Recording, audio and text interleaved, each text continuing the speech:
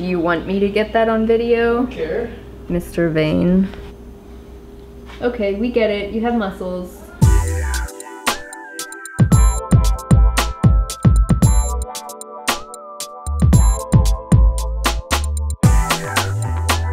Ooh, now you're sweaty. No, it's not. It's just the lotion. Oh great, now you're sweaty and covered in lotion. I don't want to touch it. Hello and welcome back everyone to another episode of, what are we calling this? In the Kitchen or the Sexy Tablespoon? The Sexy Tablespoon, so pretty. Welcome back to the Sexy Tablespoon. So today we decided to make vegan nachos, and I'm gonna make kind of like a faux meat ground beef mixture using lentils. Are we excited? And I got you some chips. Ooh, wait, you're not having chips? No, I don't think I'm gonna have chips this time. I'm trying to stay away from the processed food, and I already had like young coconut and stuff today, so I've already had quite a bit of fat. So I'm gonna avoid the chips, and instead I'm gonna make myself nachos using collard greens, which is gonna be great. First thing you want to do is get your brown rice started. I'm using short grain brown rice because that is what I prefer, and because it is cheaper and we buy it in bulk for a 15% discount. So I'm gonna make this spiced rice, and I have my spices here. I have some whole cumin seed. You don't have to grind up the cumin when you're cooking it in the rice. I also have some smoked paprika, some granulated garlic, granulated roasted garlic, and granulated onion pieces, and a tiny little pinch of cayenne. Since it's just us, no kids, we can make it spicy. Also going to throw a few cloves of garlic, just whole, into the rice. That'll give it a little bit more flavor. And did you know this? That apparently cooking garlic with grains increases zinc absorption. I don't know if that's true for other minerals. I'm kind of curious. So I have 2.5 of these size cups, which is probably like the equivalent of 6 to 8 cups of rice in here. I don't know. We have big appetites. So I'm gonna get this on, and then I'm going to steam some of these purple sweet taters on top. Your mise en place for this recipe. We're going to make some guacamole, so we have avocados, garlic, some salt, and a lime. Levi thinks he's gonna be using a tomato, but he's not.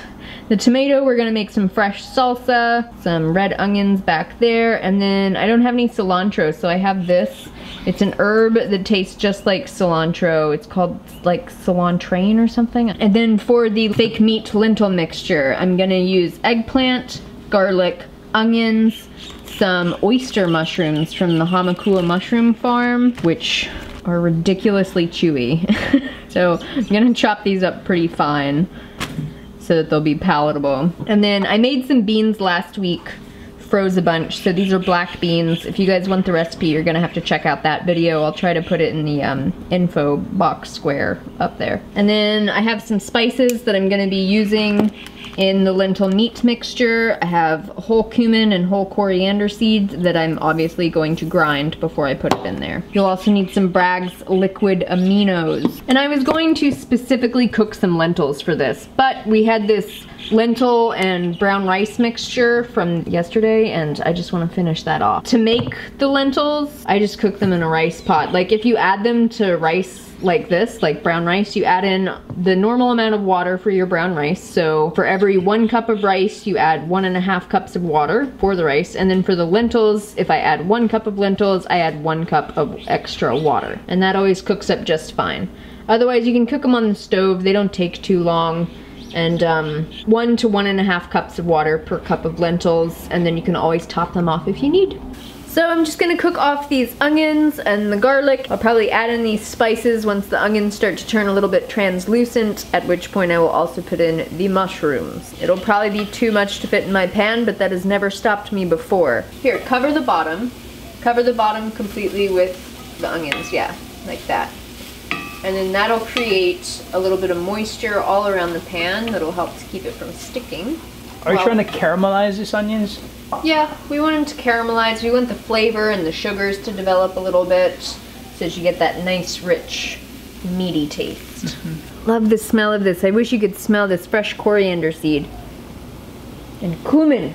And you could easily just mix up what spices you put in here and make this like a meat sauce for spaghetti or something like that. Okay, let me guess what's in here. Coriander? Mm-hmm. Okay. Cumin? Yes. Oh, right. I see some. Oh, I think that's a coriander.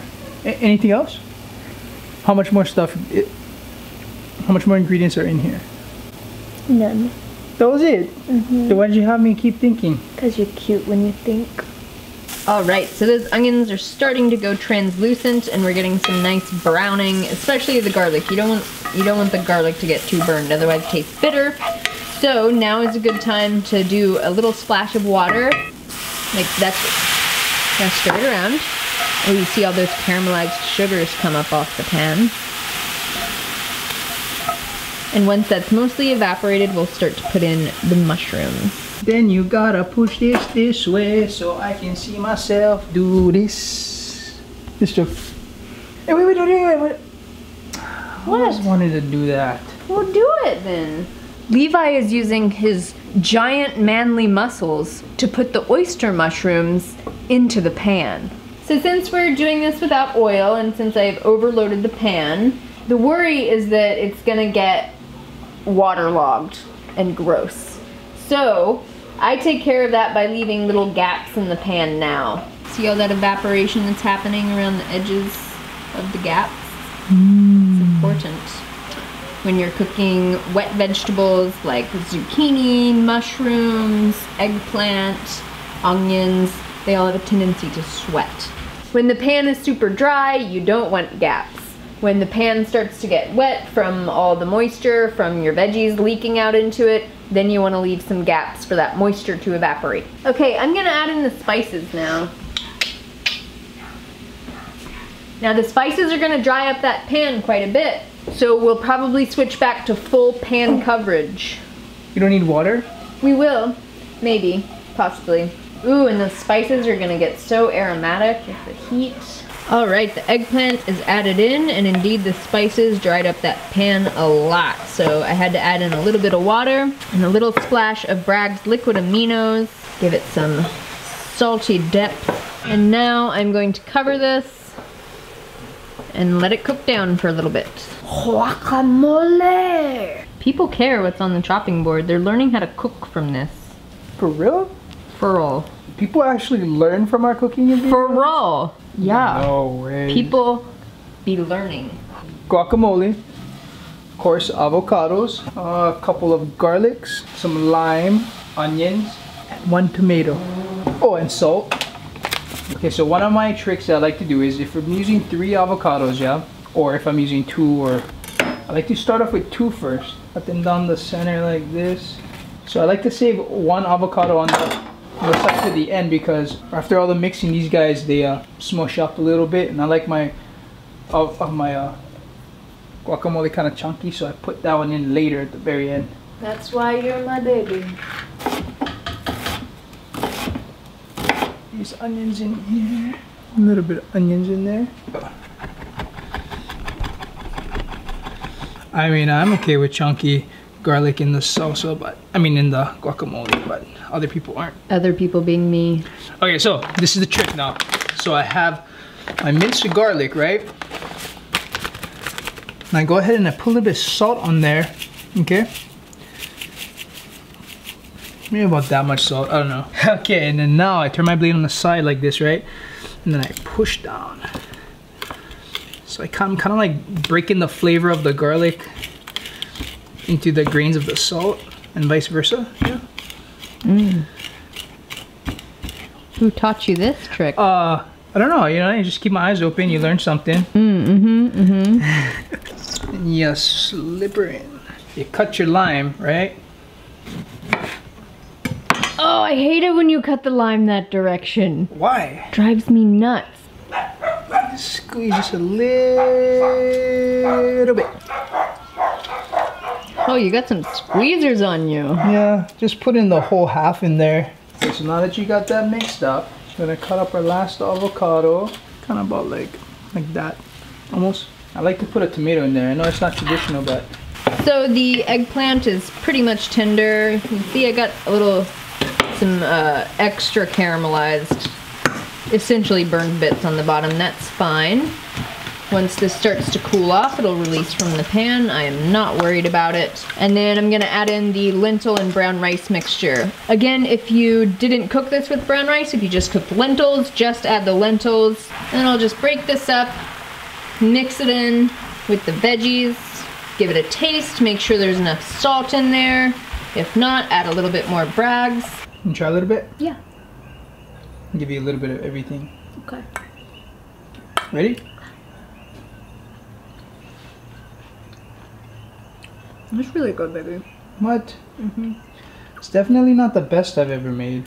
Well, that's the avocado's fault. It's kind of a funny texture. But that's avocados in Hawaii. You never really know what you're gonna get. You really don't, you know. Okay. That's really good, honey. It's not too bad, yeah? Nice job. Do you want to taste mine? Yeah. What the fuck is this?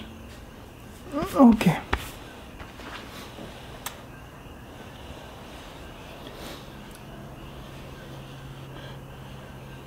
Come on. Oh.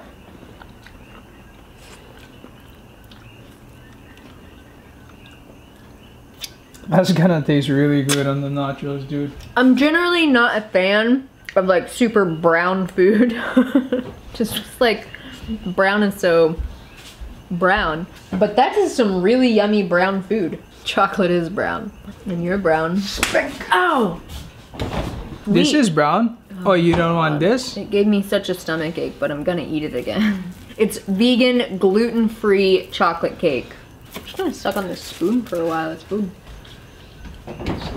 Okay, now I'm gonna cut up the veggies for the fresh salsa. Maybe a shoulder rub? I won't say no to a shoulder rub. Oh my god. Yeah, I'm a naughty person. A little bit of a vain bird. Huh, am I? A little bit. Can I get some kisses too? Oh, I love you so much, Petunia. I'm just gonna have a couple. Chips. Okay? Some of that. Hey, Pop! Oh, babe! Put my finger. Good, you deserve to bite your finger. That was so rude. I'm making my pico salsa. Sorry. Don't do it again. I'm not. I see you plotting. My pico de gallo salsa, red onion, garlic. I like to add some red pepper, cause, you know, nutrients. Some of that cilantro taste and stuff. Tomatoes, lime juice. Let me see those squeezers. Oh my god, babe. Squeezers. Ah. Ah! Ah, it's in my eye! You okay? Water. It's right.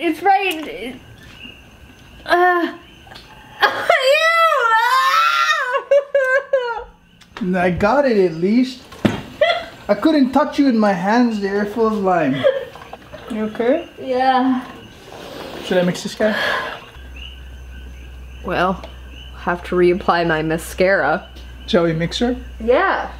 You squirted lime juice in my eye. You're the one acting like you were that stripper / welder from,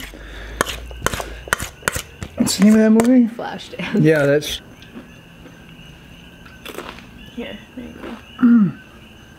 So here's a fun fact. If you put nutritional yeast on top of some of this blue corn chips, it tastes exactly like a Dorito. They really cannot go wrong with nutritional yeast. I mean, you can, because you can give yourself niacin poisoning. Well, who can eat that much? Which I did. I tried to make soup with it. It's terrible.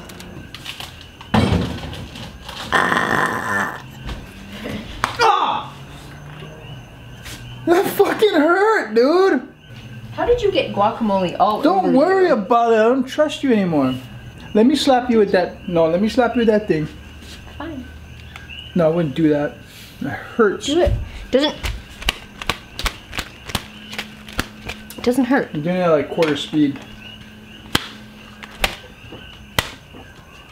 It doesn't hurt. Yeah, because you're blocking and tensing up your face to make. Look, closing your eye too. Open your eye and do it. Oh, what have I you doing? Yeah, just hurry up. I'm hungry. Can you stop eating? I'm trying to do this. The last one, okay? Get away from me! I see you.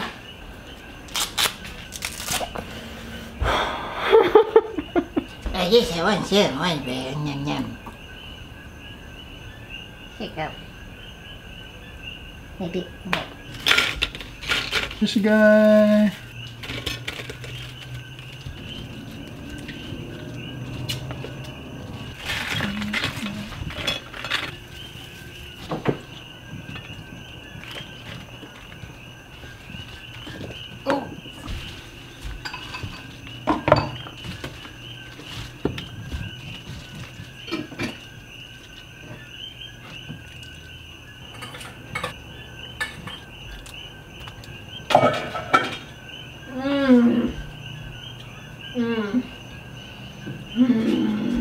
Hey, I was gonna do some more.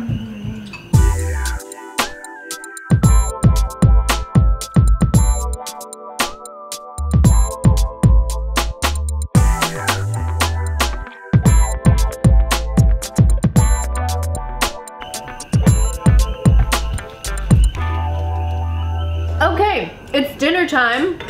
We are having some vegan nachos. Tart. Take a shot.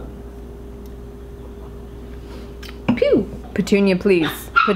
Get a grip. Is she trying to eat her own tail again? I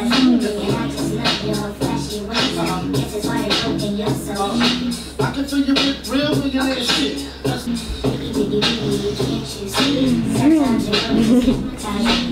It's Patoons, ruler of all dead stuff.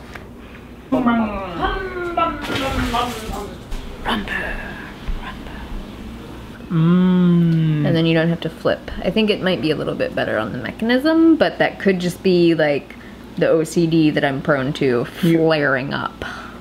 Take after your dad, don't you? No, that's what I'm eating today. Oh, that's where we still gotta eat dinner. I don't know, dude. I don't know. This is good shit, though.